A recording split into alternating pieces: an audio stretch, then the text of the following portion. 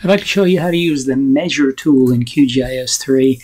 It is useful for measuring distances broadly across maps for checking things out or measuring areas, although you would probably use the analytical tools that we'll go through later if you wanted to measure the lengths or areas of polygons or arcs or those sorts of things and save them in a table. We're using it here to show how map projections distort a surface so that the ground distance gets converted to different map scale distances. So I have a Albers projection here for the lower 48, which does a reasonably good job of representing the true geometry. If I want to measure the distance from Los Angeles to New York, I can use the Measure tool to click between them and draw an arc. Now, the Measure tool is this ruler. It's usually parked up here to the right, but this is a dockable toolbar and I wanted a small screen here, so I moved it down. Nonetheless, you'll see it with this cluster. And so if I click to open the Measure tool, it opens a window that allows you to draw segments. Now it gives you the distance by default in the units of the projection, in this case meters, but we'll change those to kilometers.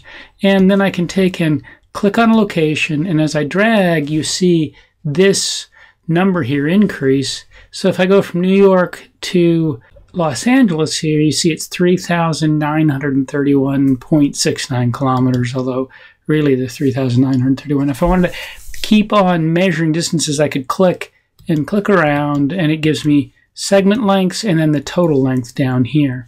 So I'm going to close that. Now if we go back to our projects and go to Properties and change the coordinate system to this Google Maps Global Mercator, and I'll just apply that.